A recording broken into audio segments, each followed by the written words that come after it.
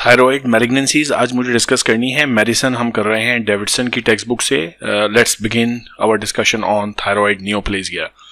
So patients with thyroid tumors usually present with a solitary nodule. So this is one thing that you have to remember, that these are the patients who usually do not present with diffuse goiter. Okay, so they will have single nodule which is palpable, so solitary nodule, and many of these neoplasias are benign tumors.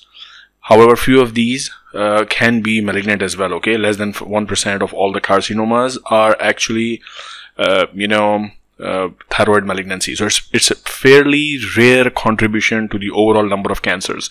So primary thyroid malignancy is rare and it accounts for less than 1% of all the cancers reported. Okay, so let's first talk about the benign variant, which is what we called the adenoma in usual terms. However, toxic adenoma, this particular word typically means that this is a benign tumor, that's why it's called adenoma, and toxic because it is secreting excessive thyroid hormone. So it is not silent tumor. It is benign, but it is not silent because this tumor is going to secrete T3, T4, and therefore the patient will be experiencing signs and symptoms of hyperthyroidism.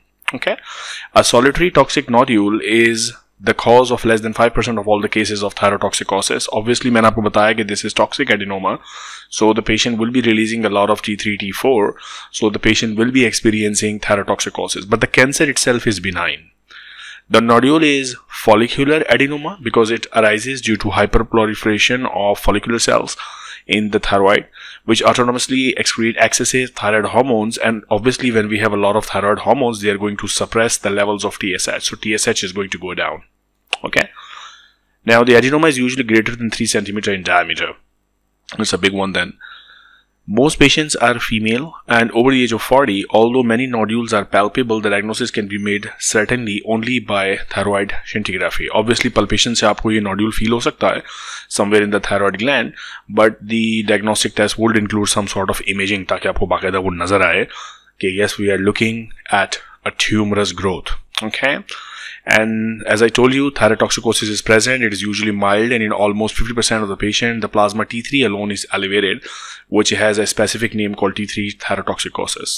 Okay, iodine 131 is highly effective and is ideal treatment since the atrophic cells surrounding the nodule do not take up the iodine. So if you have a thyroid gland and this is the adenoma and this is toxic adenoma, so if you treat the patient with radioactive iodine, these are going to uptake it and the cells will be inhibited. So that's the ideal management for these patients, and therefore इसके अलावा कोई और treatment की अक्सर ज़रूरत रहती ही नहीं है.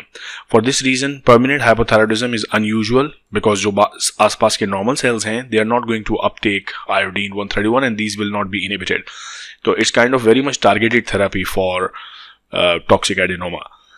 Hemithyroidectomy is an alternative management option. So इसका मतलब ये है कि थोड़ा सा part of the thyroid निकाल दें, remove कर दें, which is what we call hemithyroidectomy, but that is only reserved for the cases who are not responding to the radioactive iodine ablation. Okay, so pretty simple stuff.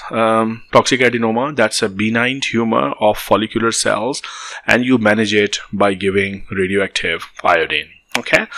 Then we have another category, which is now the cancers, the carcinoma, the malignant beds. Okay, and when we say differentiated carcinoma, that basically means that by looking at these cancers, you can tell that these are from thyroid gland. Therefore, they are called differentiated. Undifferentiated का मतलब होता है when you cannot identify the origin of tissue. So, for example, if there is a tumor in breast, and if you excise the tumor, look in the microscope, you can still identify some normal mammary cells. Then you call it differentiated tumor. But if you identify a tumor where you cannot identify कि ये कौन से cells हैं, tumor इतना bizarre हो गया है कि उसने अपना original shape and structure lose कर दिया है, that's what we call undifferentiated. So let's talk about some of the differentiated carcinomas of thyroid. So the first one is papillary carcinoma. This is the most common of all the malignant thyroid tumors and accounts for 90% of the radiation-induced thyroid cancer. So that one is the most common. It may be multifocal, which means there can be different foci, and spread is initially to the regional lymph nodes. Some patients present with cervical lymphadenopathy and no apparent thyroid enlargement. In such instances, the primary lesion may be less than 10 millimeters. So, patient may present with nodules, may present without palpable nodules and only the symptoms, but that is the most common cancer, remember. Okay. Follicular carcinoma is a single encapsulated lesion, so it looks like benign, but that's actually malignant. Spread to the cervical lymph node is rare as opposed to the papillary. There you get cervical lymph node involvement. Metastases are blood-borne, and they are usually found in bone, lungs, and brain. Okay, so these two variants, pretty simple, straightforward. How do you manage them? The management of thyroid cancer should be individualized and planned in the multidisciplinary team involving, chemotherapists, oncologists, pathologists, radiologists, endocrinologists, surgeons. So that should be a multidisciplinary team. Large tumors, those with adverse histological features and or tumors with metastatic disease, are usually managed by total thyroidectomy. Pura thyroid nikal de, because there are tumor cells in there who have already metastasized. Okay, and you give large doses of I-131 to suppress the the remaining normal, remaining malignant tumor tissue. So remove the thyroid and shut off the remaining thyroid. Therefore, long-term treatment with levothyroxine is dose sufficient to suppress TSH is given. It has to be given because now you have removed the whole thyroid. So आपको thyroxine तो देना पड़ेगा ना इन patients को. Now, smaller tumors with no adverse histological features may require only thyroid lobectomy. So, if these are big tumors, remove the whole thyroid. अगर metastasis भी है, if they are small tumors, only do the lobectomy, partial thyroidectomy. Okay. Follow-up involves measurement of serum thyroglobulin. Obviously, आप thyroid function test करते रहेंगे follow-up में.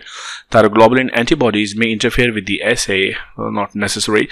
Local recurrence or metastatic disease may be localized by ultrasound, CT scan, MRI. So, we are talking about कि patient के आपने surgery कर दी है, and now the patient is doing the follow-up. So you do the thyroid function test, you do the ultrasound, CT scan, कि कोई residual tumor तो नहीं बचा, tumor दोबारा regrow तो नहीं कर रहा. So that sort of thing. Okay. Now, iodine-131 treatment in thyroid cancer and isotope scanning both require serum TSH concentration to be elevated to a level of more than 20 milli-international units. So this may be achieved by stopping levothyroxine for 4 to 6 weeks. So this is how you give I-131 management. Okay.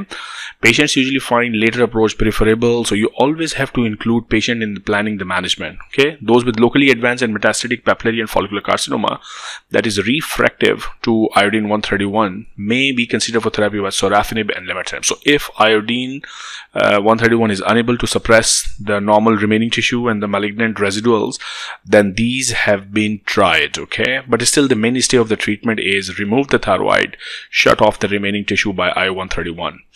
Now, these drugs are multi-targeted tyrosine kinase inhibitors. We know levatinib and sorafenib. They have multiple toxicities as well, including, whatnot, poor appetite, weight loss, fatigue, diarrhea, rashes, bloody, actually dyscrasias as well. So your hematopoiesis and stuff. So potential benefit of therapy, therefore, have to be carefully weighed against the side effects. So whenever you are planning to start these tyrosine kinase inhibitors, always think about it. Okay.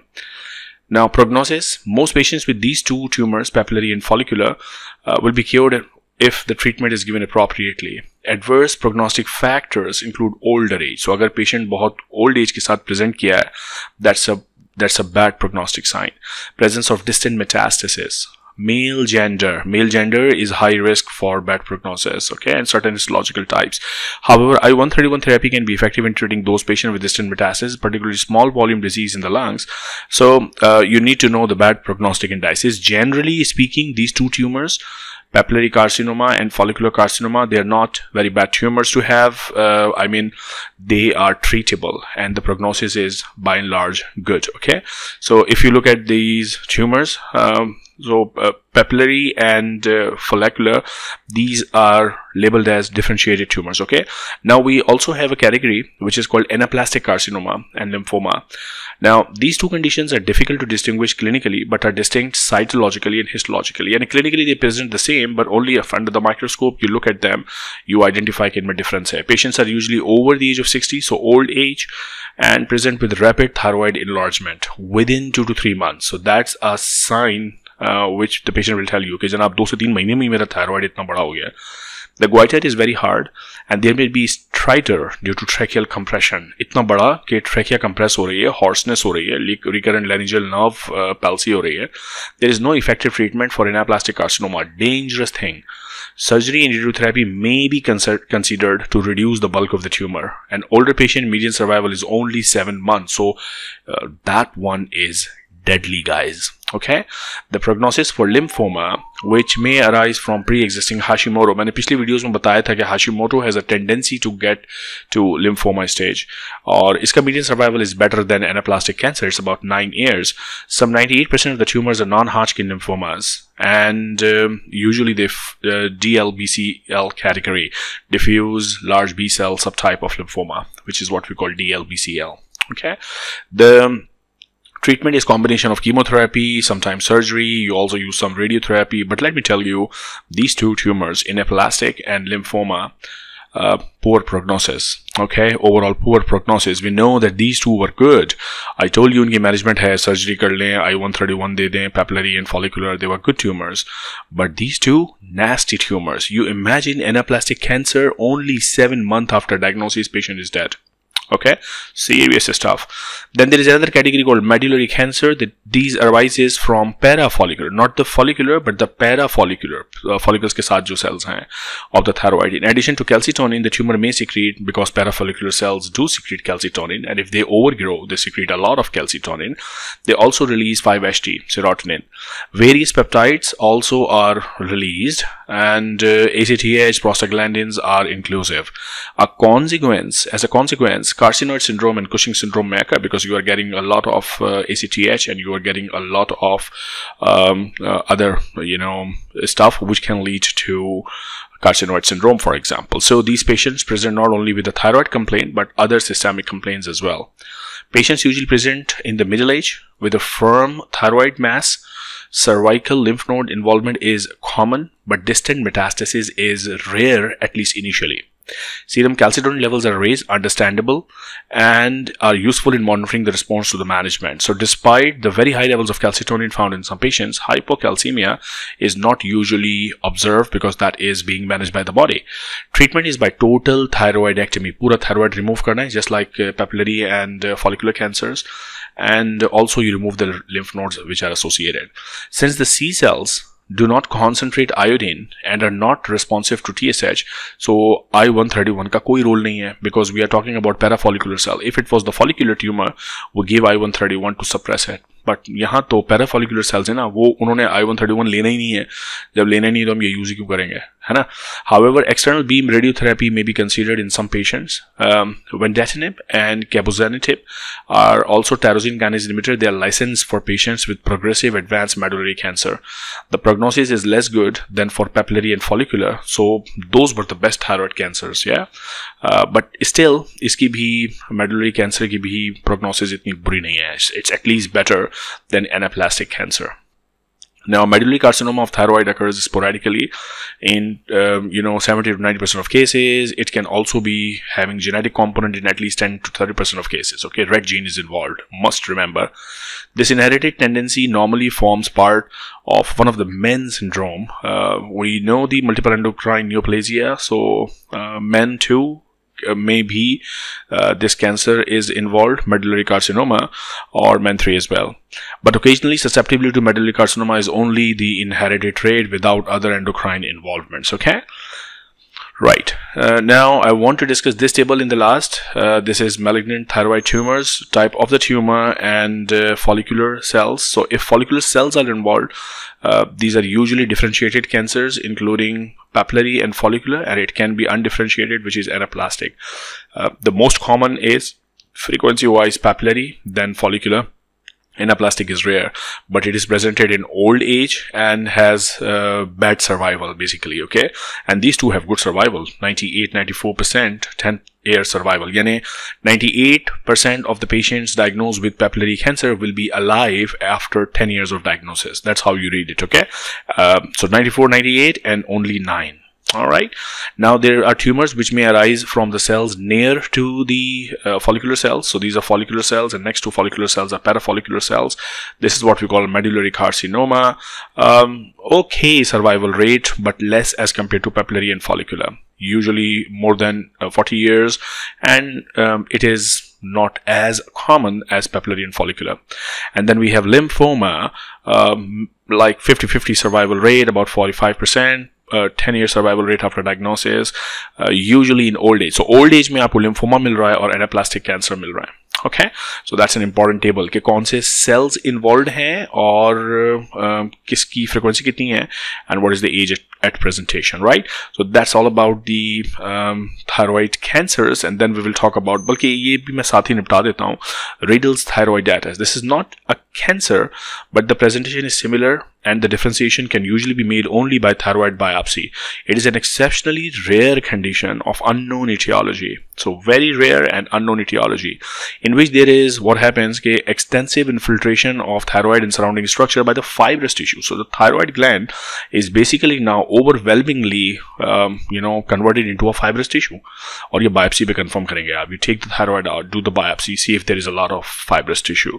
There may be associated mediastinal and retroperitoneal fibrosis as well. The presentation with a slow growing goiter, irregular and stony hard type of thyroid. There is usually tracheal and esophageal compression necessitating thyroidectomy. Other recognized complications also include nearby nerve palsy such as recurrent laryngeal nerve palsy, hypoparathyroidism, and eventually hypothyroidism, because the whole thyroid tissue is converted into a fibrous tissue. So basically Riedl's thyroiditis is a fibrous thyroid gland. Patients and physicians are worried because they present with a hard thyroid mass, and I mean the initial worry would obviously be the cancer. Okay, cancer to nahi hai is patient ko, but then you do the biopsy and you come to know that this is all fibrous and non-malignant cells. Okay, so that's not a cancer, but it can compress trachea, it can compress recurrent laryngeal nerve, so you may have to remove the thyroid gland. Okay, so that's all about thyroid malignancies. All the very best. I'll see you in another video of medicine very soon. My name is Professor Asif Qureshi and you are watching Dr. Asif Lectures.